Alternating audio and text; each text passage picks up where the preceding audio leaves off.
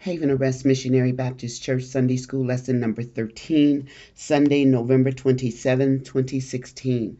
The lesson is entitled Alpha and Omega. The lesson comes from Revelations chapter 22, verses 12 through 21. We were asked to read Revelations chapter 22, verses 8 through 21. The place is from Patmos. The time is 96 AD. The lessons in this final unit have taken us through Revelation 21 and 22. We discovered how Christ will make all things new, and we have marveled at the New Jerusalem and the river of life in the eternal city. This final lesson is a fitting conclusion to our study of the sovereign Christ as we worship him, the Alpha and Omega, who is coming to take us to be with him someday. Our passage leads us to say with John, even so, come, Lord Jesus. Revelations 22:20. Today's aim. Facts. To understand more about the eternal nature of Christ from his names. Principle. To think more frequently about the return of Christ, the Alpha and Omega. Application. To worship Christ as the eternal one, as the one who is coming soon. Illustrating the lesson. We should look forward to the return of the Alpha and Omega. Golden text. I am Alpha and Omega, the beginning and the end, the first and the last. Revelation 22:13. Today we have 3 lesson outlines. 1. A declaration of sovereignty. Revelations 22:12 through 16. Second, a declaration of responsibility. Revelations 22:17 through 19. And the third, a final benediction. Revelations 22:20 through 21. Introduction. God's sovereignty is clearly portrayed in his dealings with Israel. He directed the steps of the patriarchs, turned evil to good in the life of Joseph, and prospered his people in Egypt. He displayed his power in the Exodus, the wilderness journeys, and the conquest of Canaan. He showed his hand of blessing in times of obedience and of judgment in times of apostasy, using foreign powers to achieve his will. God revealed his sovereignty in bringing his son into the world, working through his miracles and providing salvation through his death and resurrection. He continues to work sovereignly through his church and will conclude history in a blaze of judgment and glory. Yet his deeds in the affairs of man are only a speck on the ocean of eternity. He was sovereign before our world existed and will be so always. This week's lesson may provide a glimpse of that eternal authority. A declaration of sovereignty. Revelations 22, verse 12. And behold, I come quickly, and my reward is with me, to give every man according as his work shall be. Verse 13. I am Alpha and Omega, the beginning and the end, the first and the last. 14. Blessed are they that do his commandments, that they may have right to the tree of life, and may enter in through the gates into the city. 15. For without are dogs and sorcerers and whoremongers and murderers and idolaters and whosoever loveth and maketh a lie. 16. I, Jesus, have sent mine angels to testify unto you these things in the churches. I am the root and the offspring of David, and the bright and the morning star. Sovereign God over history and eternity. Revelations 22:12 through 13. The verses before us today are part of the epilogue to the book of Revelation. In verses 6 through 12, we saw the Lord give his final word to his church in light of the many visions John has recorded. Jesus has already declared that he will return quickly, verse 7. And in the light of this, there will be no further opportunity for change when his coming occurs, verse 11. Now he repeats his declaration, and behold, I come quickly, Revelations 22:12. This does not mean that he would return soon after John completed his writing, but that once the end time events began, his return will swiftly come and take many people by surprise. Matt 24:32 to 34, 36 through 39, 42 through 44. So preparation cannot be put off. To the promise of his swift return, Jesus adds, and my reward is with me, to give every man according as his work shall be. Revelations 22:12, Isaiah 40:10, 62:11. Reward means that which is due, and its connotation can be either favorable or unfavorable. It is related here to the moral conditions enumerated in the previous verse. Jesus will deal with every person according to his deeds. Those transformed by faith in Christ will be rewarded. Those still bound in sin will suffer his judgment. This is as it should be. For Jesus declares, I am Alpha and Omega, the beginning and the end, the first and the last. Revelations 22:13. Alpha and Omega are the letters that begin and end the Greek alphabet. Applied figuratively, they stand for whatever is first and last in any situation. It would formerly be impossible for any one thing to be both Alpha and Omega, for they stand at opposite ends of a series. However, God can be accurately described as both, for he is infinite in relation to time. This divine attribute is described in various ways in Scripture. Genesis 21:33, Psalms 92, 1 Tim 6:16. Revelation uses several phrases of him. He is the one who is, was, and is to come. 1:4, chapter 4, verse 8. In the beginning and the end. Chapter 21, verse 6. Chapter 22, verse 13. And the first and the last. Chapter 1, verse 17. Chapter 2, verse 8. Chapter 22, verse 13. The term Alpha and Omega occurs several times in Revelation.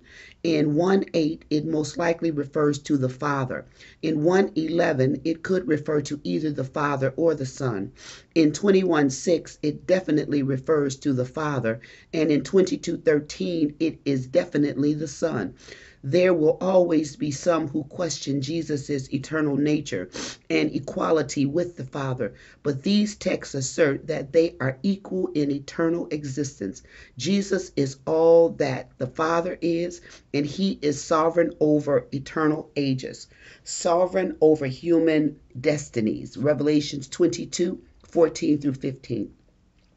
At this point, the speaker presumably changes from Christ to John, who announces the destinies of two groups. First, a blessing is pronounced on those who do his commandments. There is a difference of readings in the ancient Greek manuscripts, with some of them reading those who wash their robes. This alternate reading agrees with the similar declaration in Revelation 7:14. These are they which have washed their robes and made them white in the blood of the Lamb. It also avoids the error that it is possible to earn merit to enter into God's presence. Ephesians 2:8 through 9. Yet even if we choose the first reading, we have Jesus' own statement that the work of God is to believe on him whom he hath sent. John 6:29. Those washed in his blood have right to the tree of life and may enter in through the gates into the city. Revelations 22:14. The word for light means authority or privilege. It is the word translated power in John 1:12. Through Jesus' blood, they will have free access to the heavenly city through its 12 open gates, Revelations 21:12 and 25, and to the health-giving properties of the tree of life therein, 22:2. Christ also determines the destiny of the wicked. John makes it unavoidably clear that they are outside the holy city, excluded from its blessings. They are those condemned at the judgment of the great white throne and cast into the lake of fire. 20:11 through 15. There is no place for unbelievers in the New Jerusalem. 21:8-27. And the time for repentance is past. The evil persons left outside are enumerated in Revelations 22:15. Dogs is a particularly offensive designation. As animals, they frequent the slums of cities. They become the symbol of all that is unclean and impure. In the Old Testament, this was the term used for male prostitutes. Deuteronomy 23:18. And more generally for all that was unclean and despised. 2 Samuel 3:8, chapter 9, verse 8, chapter 16, verse 9, and Job chapter 30, verse 1. Jesus so described the profane, Matthew chapter 7, verse 6, and Paul so identified Judaism teachers, Philippians 3:2. Also excluded from the holy city are sorcerers. These are those who practice magical arts by use of drugs, spells, and witchcraft.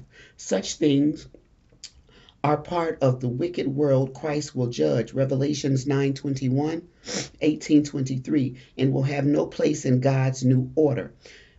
Chapter 21, verse 8. Whoremongers, chapter 22, verse 15, are strictly speaking of those who practice prostitution, but the term also refers generally to sexually immoral persons.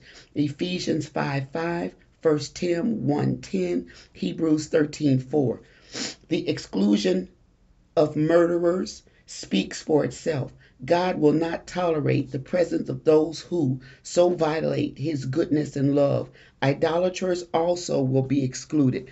He cannot sanction those who give their worship to another. Finally, anyone who loves and practices a lie will be banned. Here, the condemnation includes the attitude as well as the action.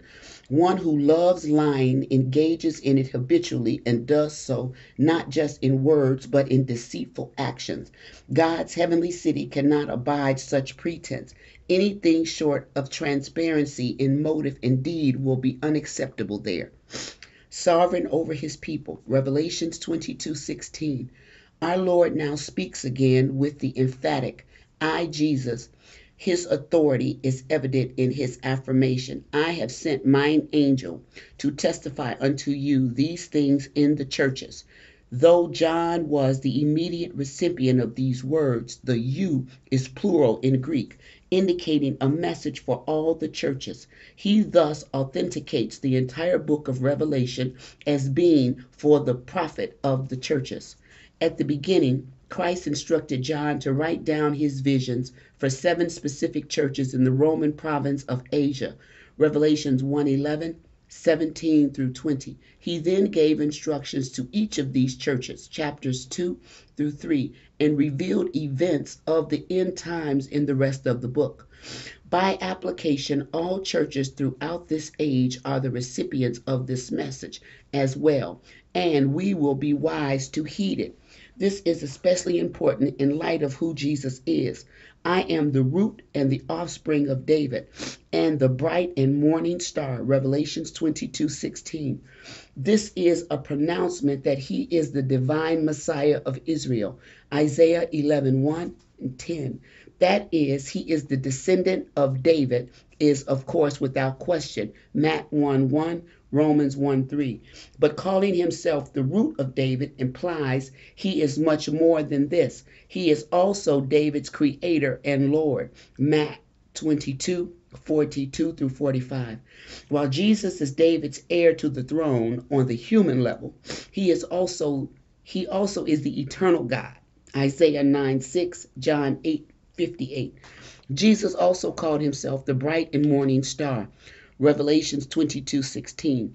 As the morning star heralds the onset of the new day, Jesus heralds the bright new day of God's eternal glory. He did so at his first coming through the light of the gospel of grace, 2 Timothy 1:10, and his second coming will signal the dawning of the glorious day of eternity. A declaration of responsibility. Verse 17. And the Spirit and the bride say, Come. And let him that heareth say, Come. And let him that is athirst come. And whosoever will, let him take the water of life freely. Verse 18. For I testify unto every man that heareth the words of the prophecy of this book. If any man shall add unto these things, God shall add unto him the plagues that are written in this book. 19. And if any man shall take away from the words of the book of this prophecy, God shall take away his part out of the book of life, and out of the holy city, and from the things which were written in this book.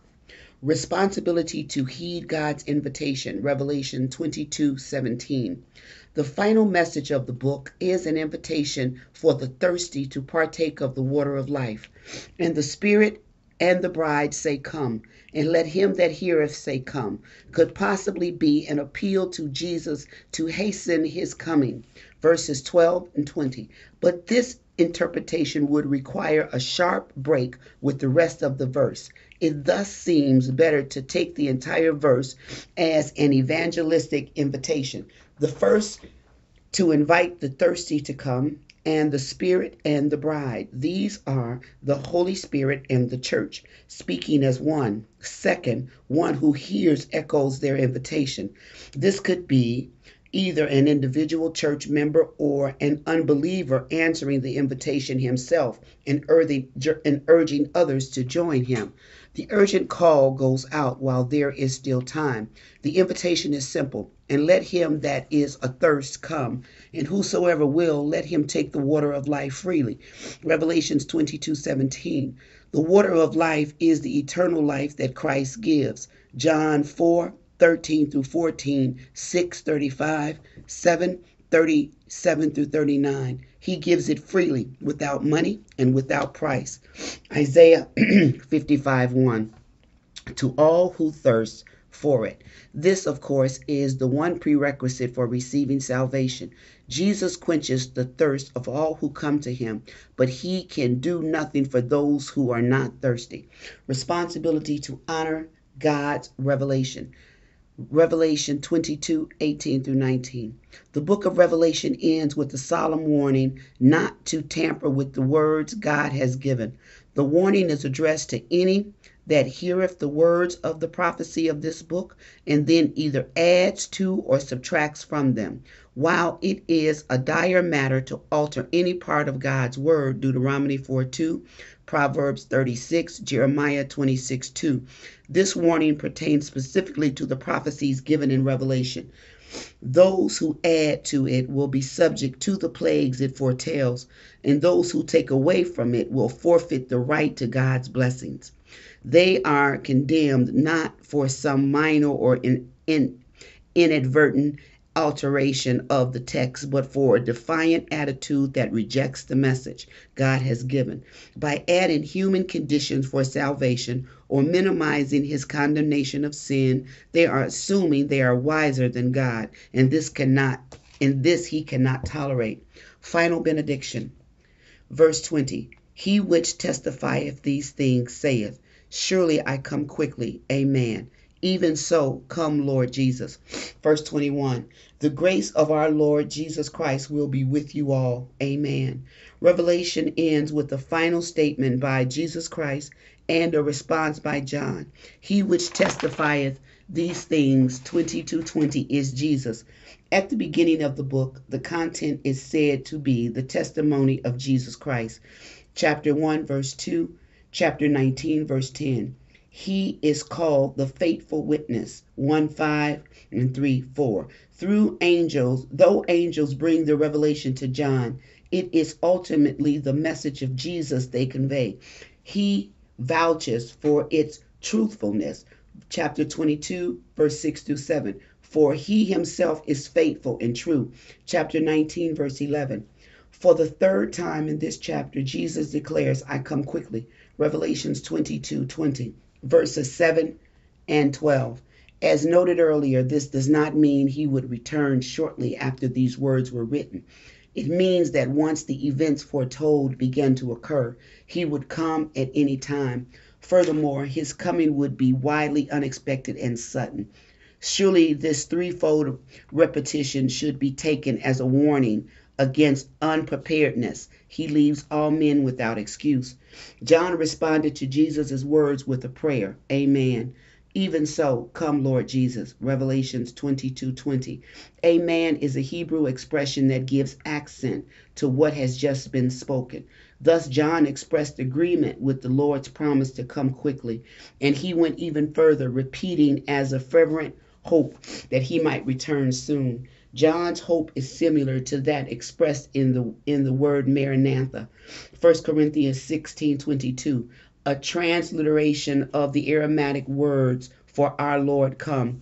Early Christians prayed this prayer as a part of the celebration of the Lord's Supper. Are we as fervent as they in our expectation of Jesus' intimate return? John's final words to his readers are a benediction. The grace of our Lord Jesus Christ will be with you all. Amen. Revelations 22:21. It is rather surprising ending to an apocalyptic. Its similarity and personal nature seems out of place after the figurative descriptions in the vision. Yet we must remember that the book was written as a letter to a group of churches under John's care, chapter 1, verse 11. And it is these Christians to whom he gave his benediction. The words are similar to those at the end of Paul's epistle, Romans 16:24, Philippians 4:23. They are surely appropriate for those who have read the stark contrast of God's judgments on the wicked and his blessings on the redeemed. It is only by the grace of Jesus Christ that any escape eternal doom and enter eternal bliss. It is that same grace that must sustain us in our earthly journey. The sovereign God is also gracious, and for that we give thanks. Questions. 1. How is Jesus' promise of his swift return both an encouragement and a warning? 2. What is the significance of Jesus calling himself Alpha and Omega? 3. Those excluded from the heavenly city are called dogs. Revelations 22:15. Why? 4. To whom was Revelations written? What does this imply for us? 5. Jesus is called the root and the offspring of David, verse 16. What does this tell us about him? 6. How is Jesus like the morning star heralding a new day? 7. What is the evangelistic purpose of Revelation? Who will respond? 8. Why is it such a serious matter to add to or subtract from the book of Revelations? 9. How did John respond to Jesus' promise to return quickly? 10. What encouraging message does the benediction of Revelation convey? This concludes the Sunday School lesson for Sunday, November 27, 2016. Thank you for listening. God bless.